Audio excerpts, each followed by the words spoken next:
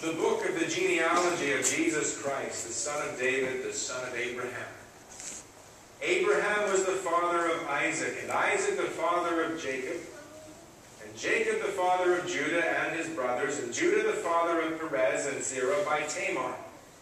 and Perez the father of Hezron, and Hezron the father of Ram,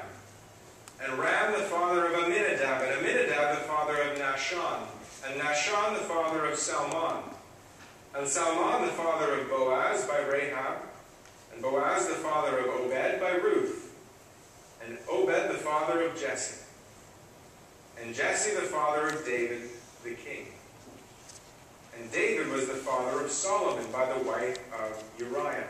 and Solomon the father of Rehoboam, and Rehoboam the father of Abijah, and Abijah the father of Asaph, and Asaph the father of Jehoshaphat, and Jehoshaphat the father of Joram, and Joram the father of Uzziah, and Uzziah the father of Jotham, and Jotham the father of Ahaz, and Ahaz the father of Hezekiah,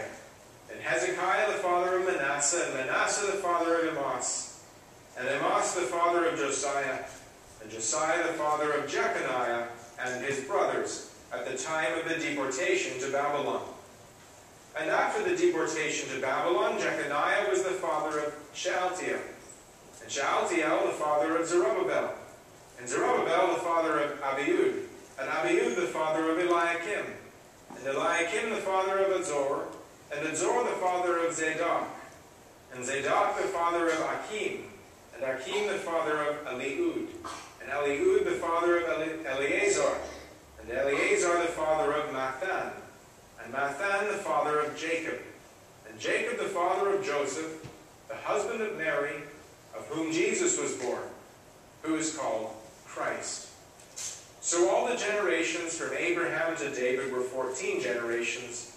and from David to the deportation to Babylon 14 generations, and from the deportation to Babylon to the Christ 14 generations.